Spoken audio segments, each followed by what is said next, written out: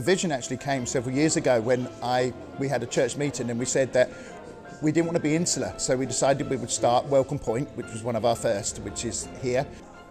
It's about 3 years ago, Justin and I thought up Welcome Point to bring in people, and it was soups and a roll and tea and coffee so that the community could come in and talk to each other, you know, have a chat to each other, and also to talk to the minister if they wanted to.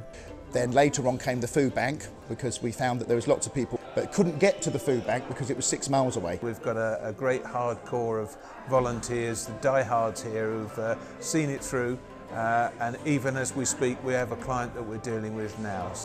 The nicest thing perhaps is for them to have the knowledge that they can come here and have a bit of warmth and a bit of help and be put back on track. We contacted the Congregational and they said, yeah, no problem, and they've never cancelled on us. So it's been, I think, 5 or 6 years, every third Saturday, once a month.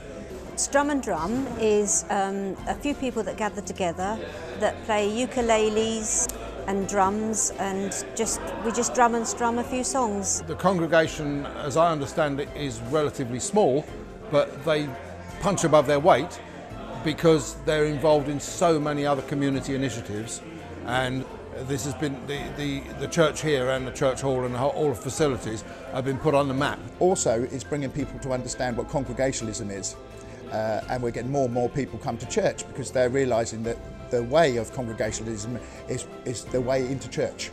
They hadn't been to church for a long time, but they're coming back to us. There are lots of things happening. It's a small congregation, but it's so big in heart that we're probably one of the biggest churches. Not in people, but in love and community spirit.